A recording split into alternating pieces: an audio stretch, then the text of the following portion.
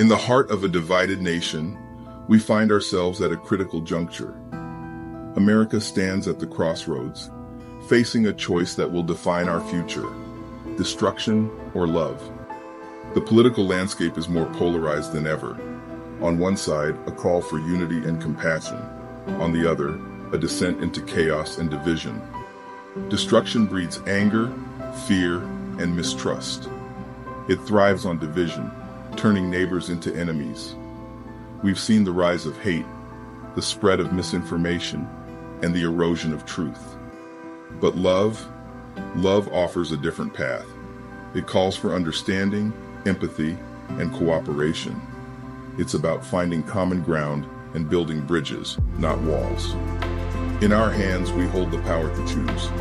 Will we let fear and anger dictate our actions? Or will we embrace the power of love to heal our nation?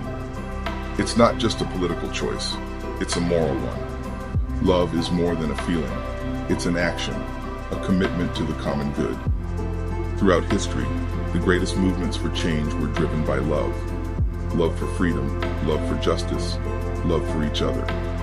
In this test, our actions will speak louder than words. The future of America depends on what we choose today. America, the choice is ours. Will we stand together, united by love, or fall apart, consumed by destruction? Now, the test is upon us. It's time to decide.